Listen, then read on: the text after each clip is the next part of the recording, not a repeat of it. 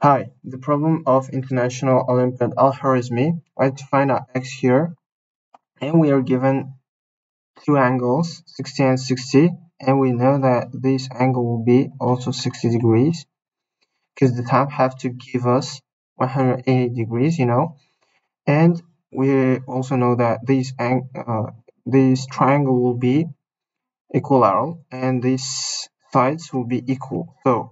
And we know that this is square, this side will be also equal, and we see that this is an isosceles triangle.